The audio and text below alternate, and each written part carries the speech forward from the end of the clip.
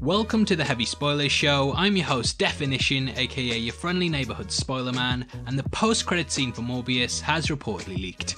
Throughout this video we're going to be breaking down what apparently happens after the credits roll and how it connects to the MCU. There's also a couple of fans that claim to have spotted the living vampire himself in Spider-Man Homecoming, so we'll be going over that too to discuss whether we think it's true or not.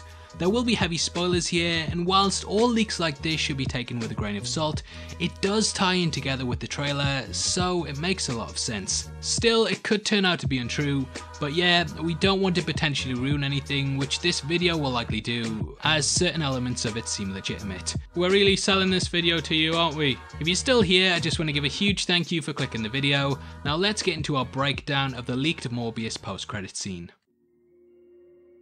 Okay, so this leak comes from We Got This Covered, and yup, I wouldn't normally cover what they got us, but it does seem to line up a lot with the trailer, and once I get into it, you'll see why people are giving this a lot of weight. The article itself was later reblogged on IMDb, so yeah, it does seem to be getting picked up by fairly reputable sources, and because of this, it seems like something we could be getting in the final film. Anyway, according to the website, this leak comes from the same source that told them that Kevin Conroy would be playing the Kingdom Come version of Batman, that Daniel Radcliffe was eyeing up Moon Knight, and that Gal Gadot would wear Golden Eagle armor in Wonder Woman 1984. They often say stuff like this before articles to sound more genuine, but I did go back and specifically look at those reports and line up the dates, and to be fair to them, they did post them way before they were officially announced, so yeah, this seems more genuine. Anyway, according to the website, we have already seen the first post-credit scene, and this centers around Jared Leto's character, Michael Morbius, coming face to face with Michael Keaton's Adrian Toomes, aka the Vulture. The character who was last seen in Spider-Man Homecoming makes a big splash in the trailer, and the cameo was almost like a post-credit scene for the teaser. This moment was so big that it made Michael Keaton, Morbius, and Vulture trend on Twitter after its release, and fans like myself who were a bit so-so on the film definitely got hooked by this scene. It pretty much made the movie a must-watch for me, and though there was a Spider-Man poster seen earlier in the trailer, the cameo just made the connection to the MCU seem a lot more legitimate. Sony clearly wanted to roll this out first to let everyone know from the off that their movies are now connected, and no matter what Kevin Feige says, they got him. They got you, Feige. Now you gotta bring them all over. Ha ha ha! After going back and watching it, reading comments and so on, it seems like quite a lot of people online said they believe that this would be the post-credit scene of the film anyway, and that they dropped it in the trailer because marketing wise, it would make sense to at least show something to get people into seats. The line that Toomes says also makes a lot of sense as to why this would be a post-credit scene, as Keaton says, "Got tired of doing the whole good guy thing, huh?" So this fits into the story with Morbius clearly having met him before. From this, it also sounds like in the first meeting that he may have offered Morbius something, you know, something sinister, something on a black couch. If you want to be in more movies, you got to do this kind of thing, Morbius. Anyway, from the looks of it, Morbius rejected whatever this thing was, and he later changed his mind and then encountered the character, and this is why Toomes asked if he stopped being a good guy.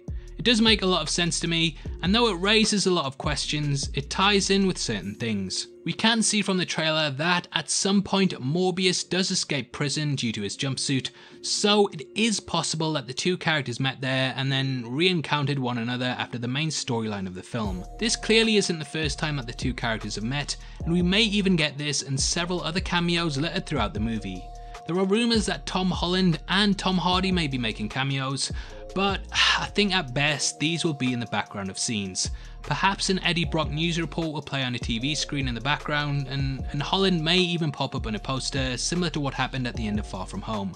Who knows, Eddie Brock may be reporting on the Peter Parker murder story, and this would be a neat way to tie the two together. Anyway, back to the point at hand, I think that Morbius and Toomes meeting once more lines up with what we've seen, and it does all point towards one thing. Something sinister. According to the source, the second post-credits scene has Toomes introducing Morbius to none other than Dr. Otto Octavius, the man responsible for the original Sinister Six in 1964. The context of the scene is unclear, however, this does build upon the prior line.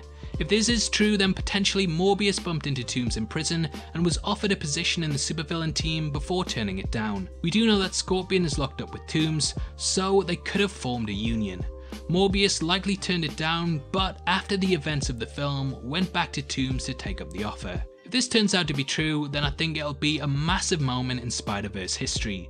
Sony at this point are likely trying to set up the Sinister Six after they failed to see this through due to the amazing Spider-Man 2 not getting a sequel.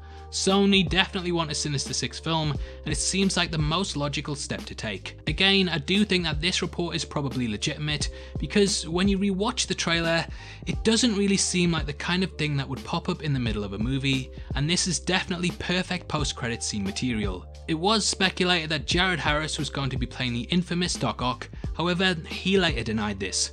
Who knows though, obviously he's going to deny, because if this is a big reveal then they will still want to keep it a secret. I am kind of in two minds about this, as I do actually think that Harris would be a brilliant Doc Ock, but then again the actor has said he's not doing it, so yeah, who knows. He did completely kill it in Chernobyl, has a similar sort of look to the Doc, and comes across as very intelligent, but yeah, if he said he's not doing it, then he probably won't be. Unless he wants to be in more movies. You know what you need to do, Jared. I'll stop doing that joke now, I promise.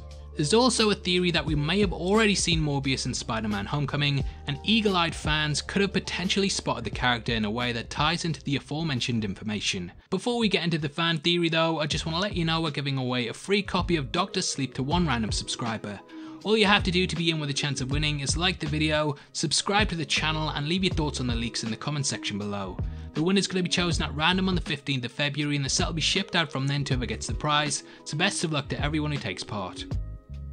Okay, so if you're a fan of the MCU, then you'll know that Marvel often retcon things into their films. We saw this in the case of Peter Parker being retroactively put into Iron Man 2, and last year we reported on a theory that old Steve Rogers was at Peggy Carter's funeral, which was later confirmed by the writers of the film. They often go back and do this because it's just fun for the fans, and it makes rewatching the movies a bit more cohesive as everything kinda ties together. This fan theory fits a similar aesthetic, with many claiming that Morbius shows up as a prisoner during the post-credit scene of Spider-Man Homecoming. Homecoming ends with the meeting of Adrian Toomes and Scorpion, who both realise that they're locked up together. It's the start of the world's worst bromance, but there is potentially a lot more going on here. The theory says that the bearded man that walks behind Scorpion will actually be revealed to be Morbius, and that this will be retconned into the film to connect the two universes. As you can see, the shot does have a bearded guy in it, however this is just a coincidence, and yeah, it's definitely not Jared Leto. However, as we know, Marvel don't mind retconning things, so there is potential that it could indeed end up being in Morbius, and who knows, if Sony are smart, they could show this scene from the perspective of Morbius, and this would set up how the two characters met.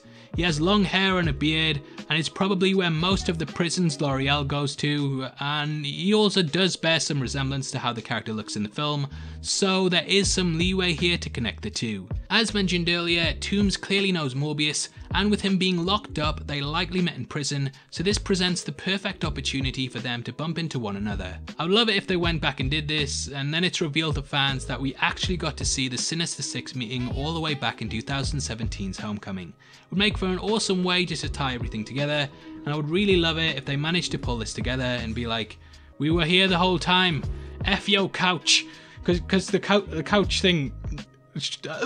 Now obviously I'd love to hear your thoughts on the leaks, and if you think this will happen in the film, comment below and let me know, and if you enjoyed this video then please give it a thumbs up, and make sure you check out our breakdown of the first look at US Agent in the upcoming show Falcon and the Winter Soldier, which is going to be linked at the end. We go over everything you need to know about the costume and what it means for the universe, so it's definitely worth checking out if you want to know more. Also, if you want to support the channel from as little as 99 cents a month, then please click the join button below. We massively appreciate it, and it goes a long way to help making videos like this. You get access to content early and can choose what topics we cover, so please consider donating. If you want to come chat to us after the video, then either follow us at DefinitionYT or click the Discord link in the description below. Those are the best ways to keep up to date with the channel, and hopefully we see you over there very soon. This is a channel for people who are super into superheroes, so if that's the kind of thing you like, hit subscribe. Thank you for taking the time to watch this. I've been Definition, you've been the best, and I'll see you next time. Take care, peace.